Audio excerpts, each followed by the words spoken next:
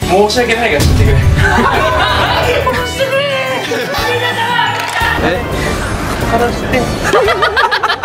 矢野さんってどうだ。さあ、スケベがね、ガン首揃えてね、座っております。ガン首よー、仮首も揃っちゃったよってね。あ、今日大丈夫ですよ。どんなもんセーブしたか、セーブしてる。一旦最初までつきましょうか。普通に生活してて、お、やばい、今おっぱい当たっちゃってるじゃん、やばっていう瞬間ありますよね。ありますね。不意にね、例えばこの美容院とかさ、じゃあやりますねってやってる時に、あれ今頭におっぱい当たっとるやんっていう時あるじゃないですか。あれはなんか我々からしたらちょっともうラッキーというか、そっちがやってくれるんだったらそりゃ我々はもう甘んじますよっていう感じなんですけど、本当かなと思って。やっぱ女性からしたらそんな、なんていうの、たやすく人に触らせていいものではないじゃないですか。で、僕ツイッターかなんかで見たんですけど、その歯科衛生士さんのツイッターだったんですけど、みんなおっぱい当たってると思ってるでしょと。あれ違うから、お腹だから。いやいや、僕がそんなね、おっぱいで間違いことないよね。その人が間違ってんの。いや違う、その人がお腹だと思ってるのがおっぱいだ。違うんだよ。我々はおっぱいを当てられたいなって思ってるから、ただただ柔らかいものが当たってるだけでも勝手に脳がおっぱいだと誤認してしまってる説はあるんですよ。いやいやいやいや、そんなことないでしょ。そんなことはないよ。間違いませんよ。そんなことはない。何個もんだと思ってる。それぐらいは。おっぱいを1個2個って数えるのやめてもらっていいですか。手出してください。この隙間から。はい、OK ですね。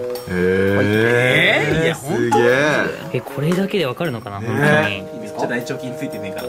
実はめっちゃうんこ触る人だった。うんこ大好きだやっぱりって。実は善玉菌しかないとか。それがいいな。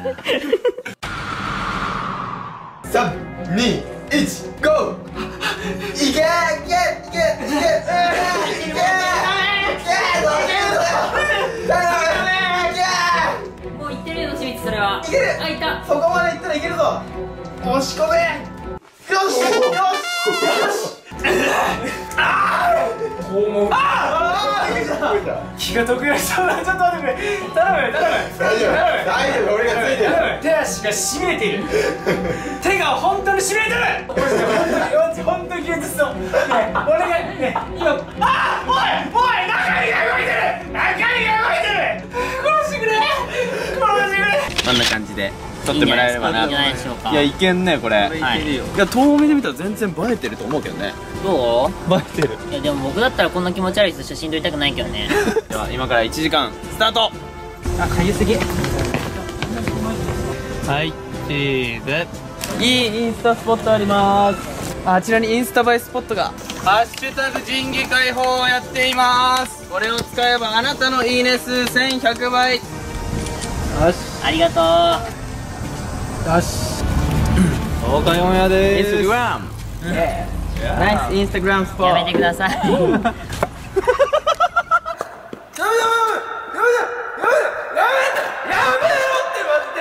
とりあえずみんなここに乗ったはいいけどどうしていいか分かんないんでちょっと聞いてみましょうか。何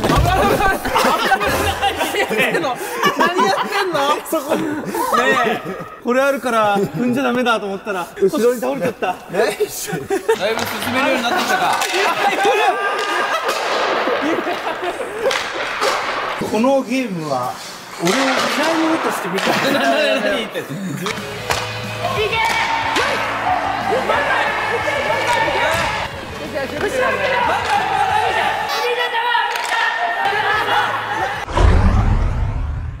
さあ、では2店舗目。まあまだ朝ごはんでしょうということでございまして、まあ愛知県民大好き米田コーヒー店。きたー。あ、でも食えねえな。あ、そう食えない。これ食べねえ。これはね、ごめん、かぶっちゃうな。じゃあ皆さん順番に並んでください。はい、今配布し終わりました。まあこれまた被ってる人は現物がありませんので、本当は僕はこれ頼んだよって口で言って発表してください。それではりょうさん。はい。味噌カツサンド。はい。それはね。としみつさん。はい。味噌カツパン。てつやさん。味噌カツパン。ホットドッグ。ゆめまるさん。小倉トースト。ということで、としみつとてつやさんお見事。イエーイ。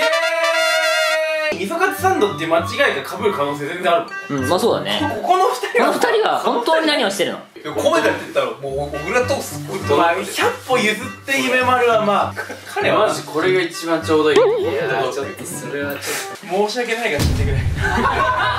申し訳ない。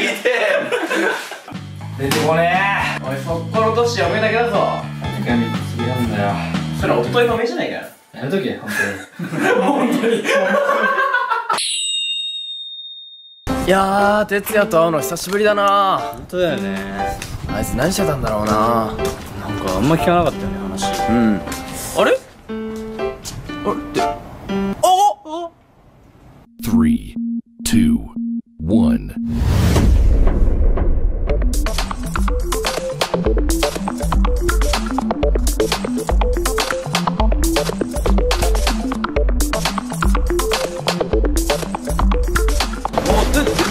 哲也だよね。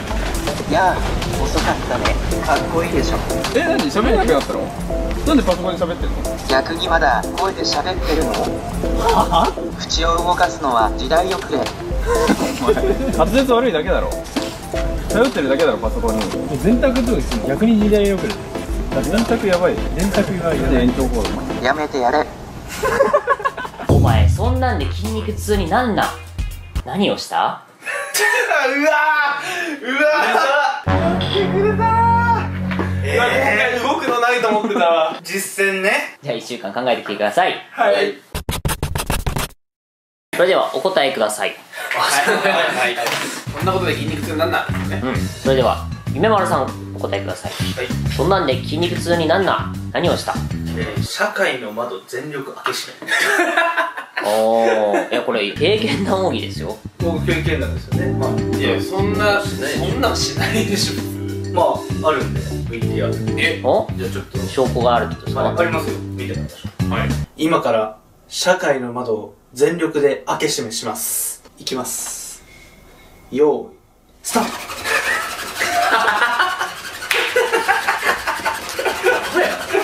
何やってんの？何してんの？一瞬で限界きそうだけど。ちょっと動画長くない？動画長くない？残り何分あるの？30分ありますよ。待って、長い。今後もこの映像ですか？ずーっとこれですよ。もういい。もう大丈夫。もういい。もう2回なの。残り1分半だぞ。やばい、2回だよ。バイト。本当に痛い。この一周頑張れ。おばあちゃん。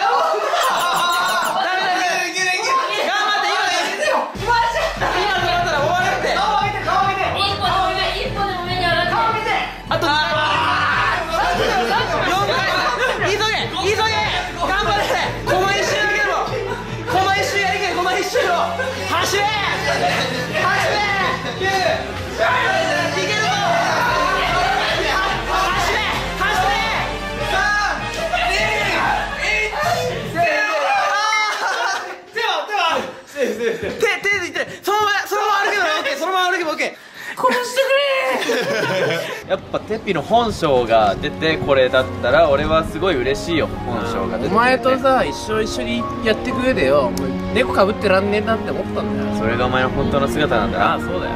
仲が深まって何よりまあこれからも仲良くしてね。最高だよ。よろしく。愛してる。でちょっとねこっちの方にちょっと来ていただいて。殺して死にたがってんぞ。